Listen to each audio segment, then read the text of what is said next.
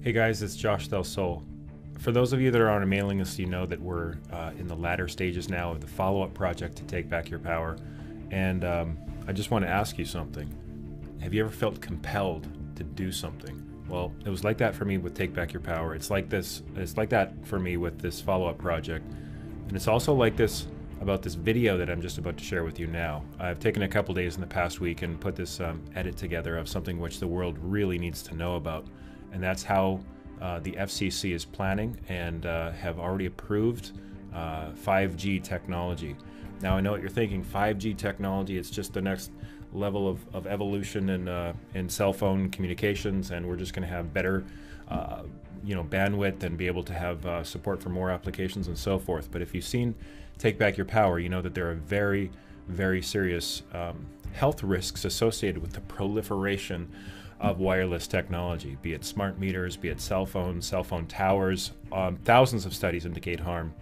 So with this 5G, there are some very, very serious things to be concerned about, both from a health standpoint and also from a surveillance and rights standpoint. So this piece that you're about to watch is going to get into something that, again, the world needs to know about. Last Thursday in Washington, D.C., at the FCC rubber stamping approval meeting for this so-called 5G technology. At that meeting, there were 4 very interesting and powerful things that happened. 2 of them have to do with suppression of free speech and truth that we all need to know about, and 2 of them have to do actually with truth getting injected into the narrative here and on the record in a very powerful way. Okay, so what we're dealing with is the Gestapo is in the United States. They are basically running the show for, most of you already know this. This isn't really news to anyone. We're living in a corporatocracy. But the extent of the harm that's being caused, both to our rights and to truth and to our health, is far worse than what we had imagined. So this is all going somewhere. I want to encourage you that there are solutions both at the end of this video and in the movement and the awareness that's all unfolding from this. But you guys check this out, and we invite you to subscribe to our mailing list at takebackyourpower.net. We're bringing this conversation forward, but I hope you enjoy and are inspired by, but also really pissed off at what's actually going on here and get activated to be part of the solution. So thank you, and we'll talk to you soon. The big game changer is that 5G will use much higher frequency bands than previously thought viable for mobile broadband and other applications. Such millimeter wave signals have physical properties that are both a limitation and a strength. They tend to travel best in narrow and straight lines, and they do not go through physical objects as well. But brilliant engineers have developed new antennas that can aim and amplify signals. Now, to make this work, the 5G build-out is going to be very infrastructure intensive, requiring massive deployment of small cells. I'm confident that the actions will lead to a cornucopia of unanticipated, innovative uses and will generate tens of billions of dollars in economic activity. And that's damn important, because it means that US companies will be the first out of the gate. And that is why 5G is a national priority. And stay out of the way of technological development. Unlike some countries, we do not believe that we should spend the next couple of years studying what 5G should be or how it should operate. The future has a way of inventing itself. Turning innovators loose is far preferable to expecting committees and regulators to define the future. We won't wait for the standards. We're already seeing the industry gearing up to seize this opportunity. Verizon and AT&T tell us they'll begin deploying 5G trials in 2017, and the first commercial deployments they're talking about are expected in 2020. And we're not done. As part of our July 14 action, we also plan to ask for comments on opening up other high-frequency bands. Many of the high-frequency bands that we will make available for 5G currently have some satellite users, as well as some Defense Department applications, or at least the possibility of future satellite and defense users. This means sharing will be required between satellite and terrestrial wireless, an issue that is especially relevant in the 28 gigahertz band.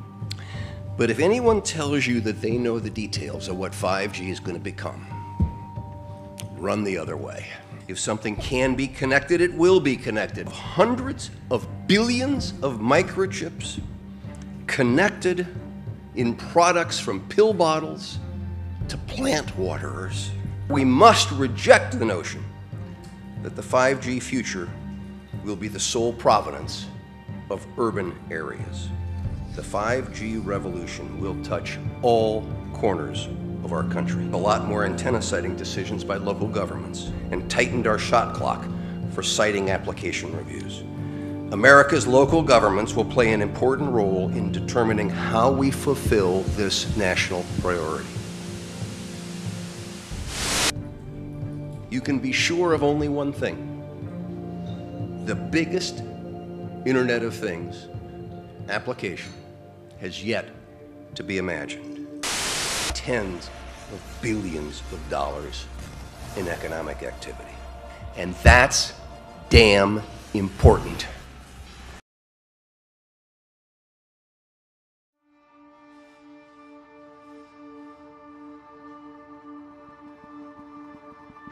Ask a question. We'll start with you. Good morning, Mr. Chairman. Sir. Needn't egg me on this one. Moments ago, I was attempting to talk to some people who came to attend the meeting and have concerns about radiation and 5G. And one of your security force intervened, told the guy he couldn't show me the T-shirt that he had wished to display at the meeting, forced him to put it away, and confiscated my FCC-issued ID. Is this consonant with the discussion that ought to be taking place here, and what's your reaction to this action by your staff?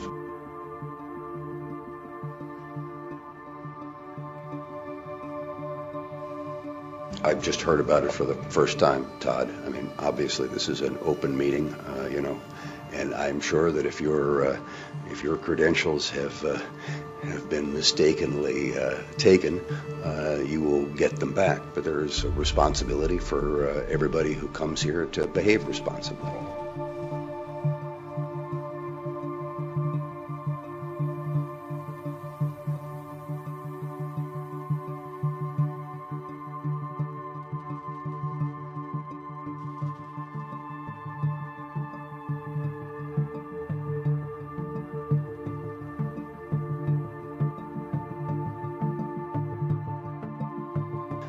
By approving the Spectrum Frontiers Order, the United States becomes the first country in the world to identify and open up vast amounts of high-frequency spectrum for 5G networks and applications. This is the most significant step yet.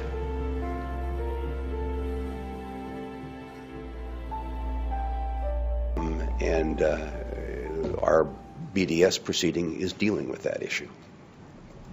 Lydia. Hey Tom, with the Hi, Lydia. study showing wireless causes cancer subthermally, how can you proceed with more wireless expansion with our 60 standards only recognizing thermal effects, ignoring thousands of studies showing cancerous effects, neurological effects, reproductive harm? Lydia, do you have a question? I do have a question, Mr. Okay, Chairman. I'll answer your question, Lydia. Lydia Bayud, Bloomberg BNA.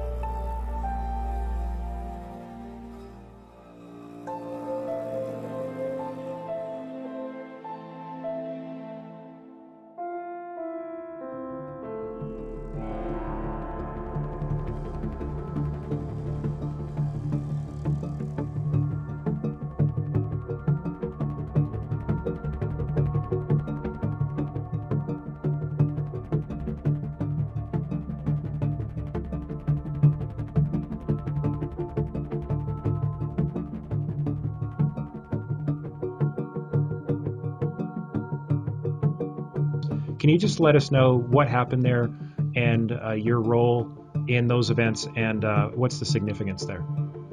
Yeah, I call this G-Day for the 5G being rolled out. We tried to hold up a sign and inform them about wireless radiation causes cancer before they were making their decision. The sign was taken away from us. I then tried to grab a shirt out of my bag just to hold that up, sitting in my seat very, very innocently, and the head of security there threatened me and tried to grab my shirt, and we kind of struggled with that. So you didn't even get the shirt out of your bag, or it wasn't even displayed yet, or anything, and the guy was just on. Sign wasn't displayed, shirt wasn't displayed. He was really quite on us, and he watched us the rest of the time. We're sitting right in front of us, just like a hawk, and threatened to kick us out many times. Wow. So what happened when Todd, the journalist, came over to talk to you? Okay, so the hearing, actually, they vote, and the hearing's over. It's recessed, and people are just talking and hanging out before there's a press conference starting in I think it was about 15 minutes later. Okay. So one of the members of the press came over to ask us what happened, because they were near where they took away the sign. The woman who was holding up the sign was explaining what it said, and I actually was talking to some of the media already, and I saw her talking with that media, and I walked over. And he asked me, what was on the sign, and I told him. And then he asked me, I hear they wanted to take your shirt. What was on that? And I said, I'll show it to you. And I reached into my bag to grab the shirt to show it to him. Now, mind you, the meeting's over, and we're just sitting around.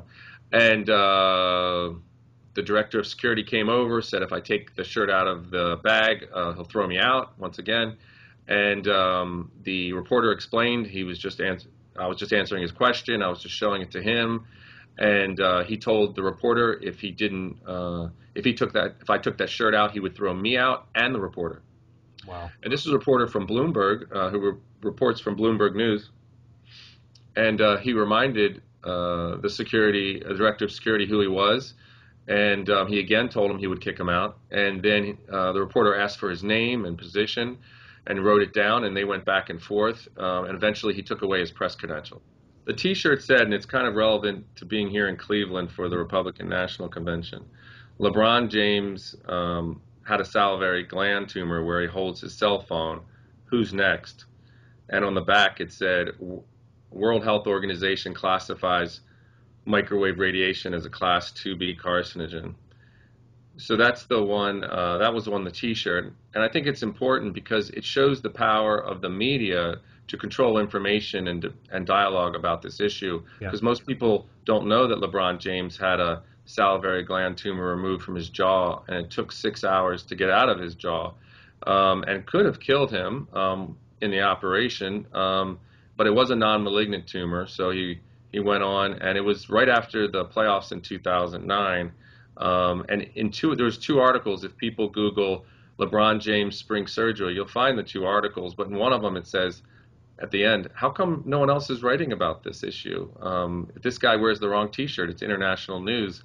This guy had a tumor that could have killed him, and no one's talking about it. So it shows the power of the media to control this. And what's really sad is after he had this tumor, he became a sponsor for Samsung cell phones, and now he's a big promoter of Beat wireless headsets, exposing more young children to wireless radiation to the head and possibly causing the same kind of salivary gland tumor that he had. And you can bet that that's by design, right? However many tens of millions of dollars he got for that contract was a little bit of insurance on their part, I'm sure. Yeah, I think that's what I was going to mention before, is I don't think they seep into this. I think there's a very conscious effort and plan to fund the people that might cause problems. I think they go to the PTA. We had a problem getting into the PTA and talking about this issue. They kicked us out of the conference, and we were paid exhibitors because they helped fund that conference. And with all these wireless projects, people need to understand everyone gets paid on them. If City puts in wireless, they get extra money for other technology projects. Everyone along the way gets a piece of it, and everyone stays quiet as a result. And in the end, our health is being sold down the road, and sometimes not for very much, sometimes pennies per person when you consider a national contribution.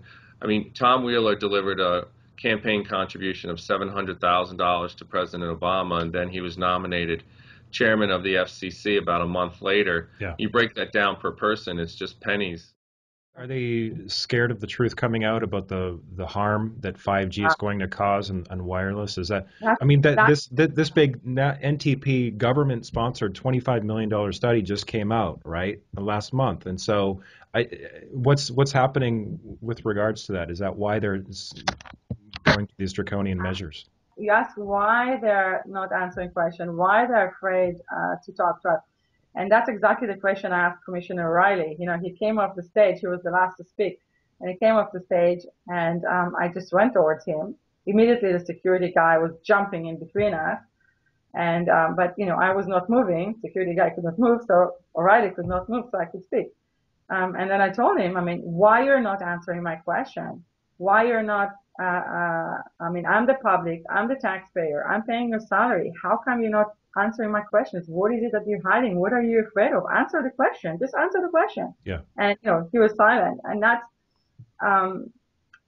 yeah. So, I mean, they clearly aware of the entity study. They're clearly aware of so many people getting sick. They're clearly aware that they've been lying to the public for decades. They're clearly aware that there are thousands of research papers proving that this technology harms. Mm-hmm. So there's no way they're not aware of that. So they know that. Why they're doing it? I mean, how can someone be that evil? I cannot understand. And do I think that they're now moving forward very fast because of the studies? There's very high likelihood. I do think that they know, and our presence there was another indication to that we're not going to be silent anymore. Science is becoming more and more loud on this. Yeah. Scientists are becoming more louder. This is bound to explode. And so I guess they do understand that if they move forward fast, it would be much more difficult to take things backwards. So could be. I mean, I don't know. I'm not a mind reader, but yeah, could be. The whole event was very, very sad portray of how things work, mm-hmm. how government executive act, on how industry control things, and how the public health is being ignored, and how the public interests are being ignored by interest parties. Very, very sad portray. Isn't it amazing how an industry talking head like Tom Wheeler, chairman of the FCC, would dare to call out someone who's taking a T-shirt out of his bag to voice a concern about what the agency is doing, call that as irresponsible, right? If your credentials have been mistakenly taken, you will get them back. But there is a responsibility for everybody who comes here to behave responsibly. Meanwhile, they're set to roll out technology which is going to harm everyone on ways in which we don't even know, but the science is really clear that it's unbelievable. Like the double speak, the Orwellian, it's crazy. It's crazy. This is, as I said, this is, I speak every day, hours, to people, adults and children whose life just got destroyed by becoming sick with this technology. I speak to children who wants to commit suicide and die. And, it's very difficult, those conversations. And it's also very difficult because many times I cannot do more to help. And it's just a very, very, you feel like constant heavy weight on your shoulders, on your heart. Like sometimes I speak to people, I cannot breathe. And because I don't know how to help. But living with electrosensitivity, and I was severely electrosensitive, and living with, people's stories every day and night, it's difficult. But for me personally, more difficult is seeing how this lie has been perpetuated so successfully, how people can harm other people in such an evil way. And I'm sorry to say, this is pure evil. And the fact that this technology is so amazing, and I love this technology before I got sick, and I still think that if it was not harmful, it is the most amazing technology, and it can be so useful for humans. But when you know what it does, and use all kind of slogans, smarts, to get people addicted and into it, and when you know what it does and how sick it makes people and how it destroyed children's lives and the future hunt. There's no other word to describe it except evil. So this is for me the more difficult thing to like. I can handle the stress of the being sick, of the stress of the other sick people. The fact that this evil can happen is very difficult for me. And I'm Jewish, and we all carry that heavy weight of the Holocaust. And since I was a child, I was constantly, it had a huge impact on my life, and for many in various ways. And I remember I always wanted to. I mean, what you learn from it is that bad things can happen when people are silent. Yeah. When people comply, when people don't stand up to evil. And this is my message really. I mean, we all have to stand up, and we all have to show huge determination. We're fighting really strong forces, and we are very small compared to them. But it's maybe a cliche, but it's all it takes to put light in the room is one candle to take away the darkness. And everyone has to stand up and stop be afraid. Stop waste your time on Facebook posting. Take action, do something, inform Congress, fight Congress. I mean, speak up and do something. Yeah. So what do you think about the concept of individual accountability and liability, for example, for the people making these harmful decisions and the people of this country and other countries actually, using techniques of individual accountability going forward? Okay, so I think all of this evil that we're now facing is successful because in the past we did not stop this. I mean, we allow this kind of system used by industry to put toxic into the environment in various ways. And we didn't take the lessons and we didn't do what we should have done. And what we should have done was pursue those who did this crime all the way. And only when we demand accountability, there will be a lesson to be learned for the future. Until there's personal accountability and liability, this systematic problem that repeats itself will happen again and again and again, and it has been.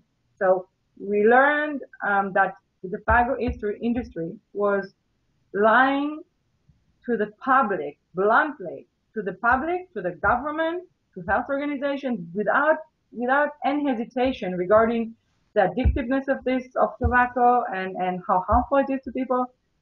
And was anyone sued? No. Was anyone found personally accountable? No. So that's actually what enables this kind of behavior to happen again and again.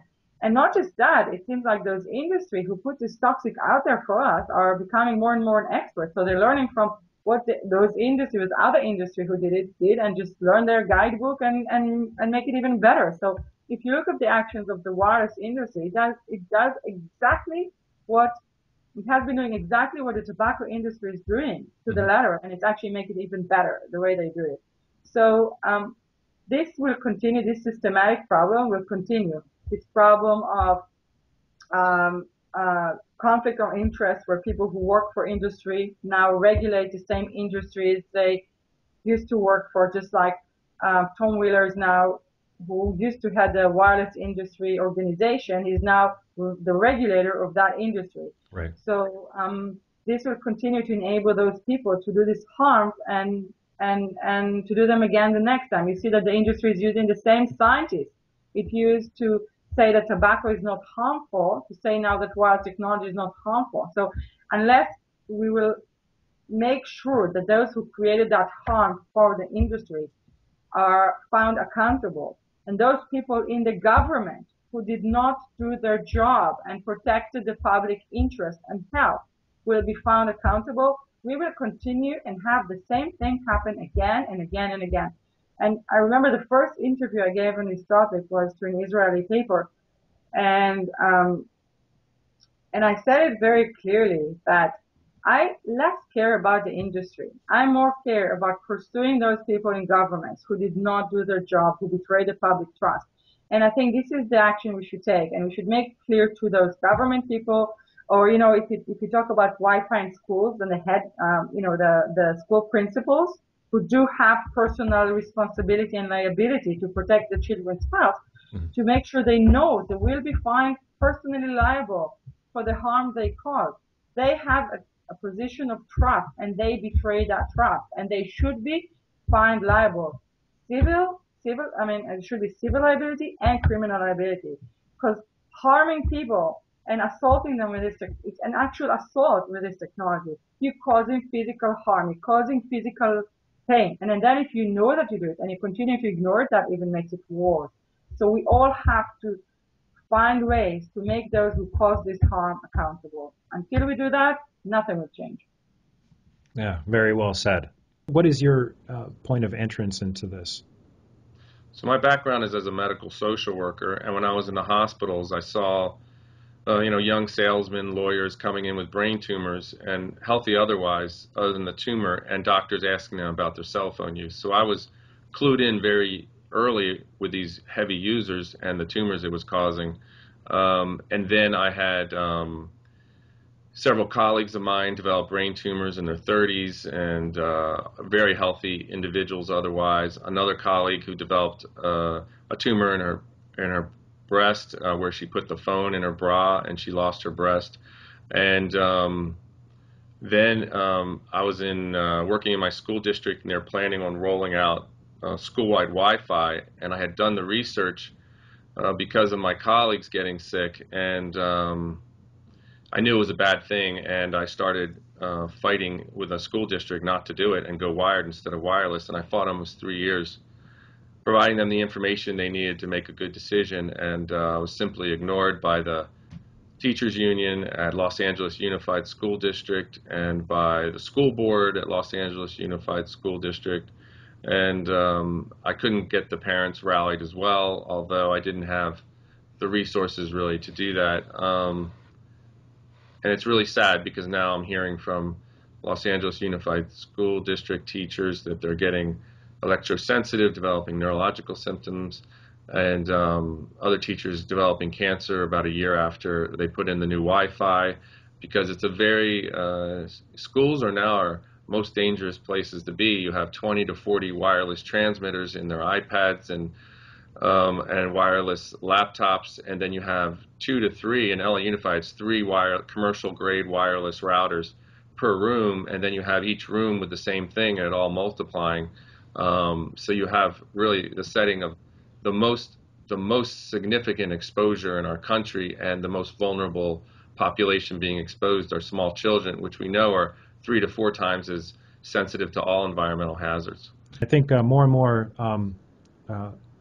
researchers, doctors, parents, and those who are in the position of power to do something about this are beginning to realize this. But this is, I mean, what's happening to our kids, and what the electromagnetic radiation, the proliferation of it is causing. I mean, everything up until this point really could potentially only be the tip of the iceberg, right? With this rollout, this planned rollout of 5G, which was just approved. Yeah, we are microwaving our population and wondering why our cancer is going through the roof, and people aren't feeling as well, and chronic disease is going through the roof. It's really very sad. So we want to basically make it really clear. If you're watching this and if you want to do something about this, go to the link that's at the end of this video. It's going to be a bunch of information, links, and specifically an action link for you to take right now. Is going to be at the top of the section beneath this video. So Kevin, I want to thank you so much for everything you're doing. Thanks for your time and speaking to us today.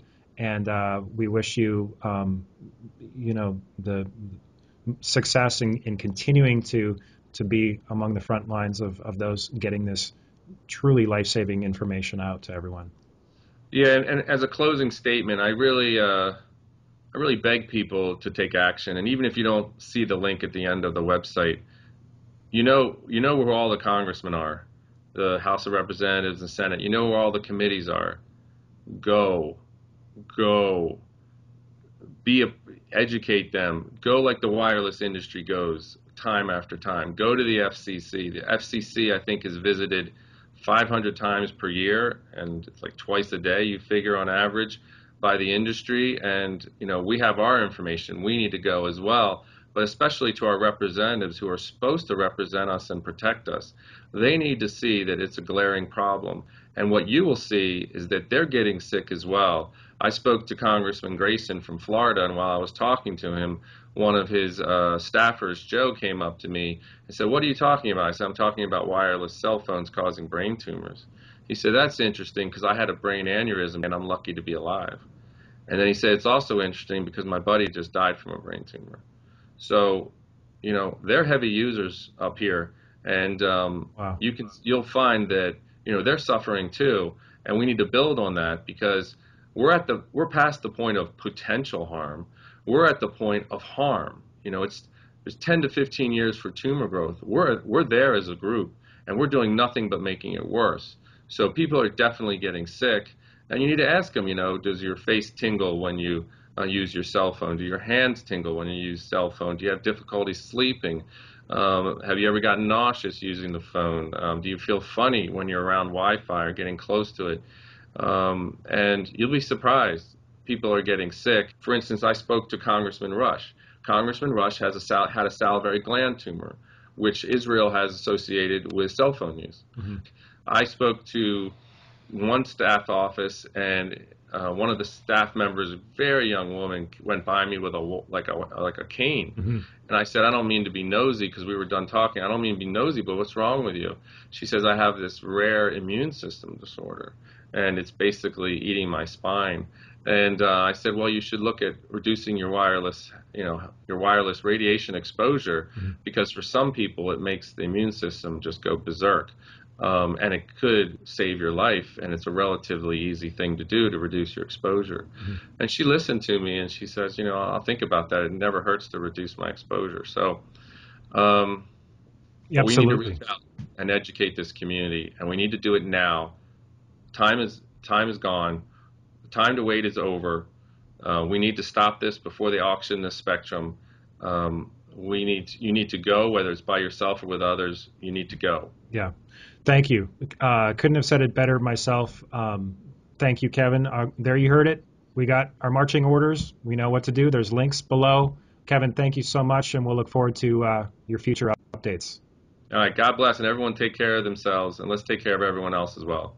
Absolutely. Bye, you guys. Moments like this are made for rebellion. Stand up and be counted. 1, 2, 3. We made a promise to live in peace and be honest. War after war with no end in sight. Yeah, yeah, yeah. Ocean to ocean, join the peace and love revolution. Take my hand and we'll hold the line. Yeah, yeah, yeah. Time to stand up. If you're with me, put your hands up. Sing with me now, just like do-re-mi. Your thoughts are things, now direct them like laser beams. We can change the world in like 1, 2, 3. Ocean to ocean, join the peace and love revolution. Take my hand and we'll hold the line. Oh, oh, oh, oh, shine.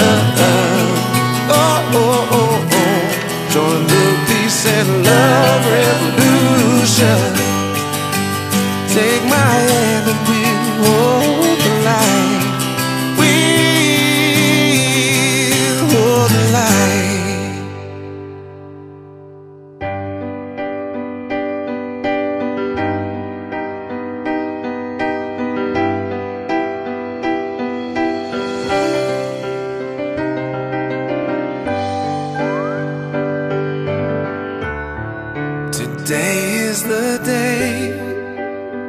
then I throw my stupid cell phone away.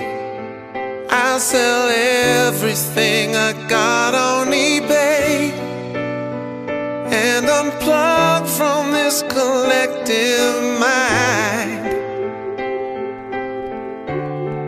I'll head for the sea, searching for an island perfect for me, only to find this brave new world isn't free. So I'll build a rocket to outer space, find a new place. I need to stop orbiting other people's planets. I know that I was born to build a planet of my own, and this planet X will not be bound by gravity.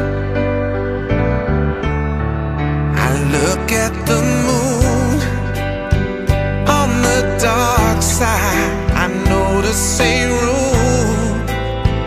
It's a message that says we'll be there soon, but I'll never let them take this place from me. You see, I need to stop orbiting other people's planets. I know that I was born to build a planet of my own, and this planet X will not be bound by gravity. Come with me, we'll never look back. Come with me, we'll never look back. Science fiction is science fact. No reptilian race will enslave us, will embrace tomorrow. There's only one rule. If you want to come with me, don't be cruel.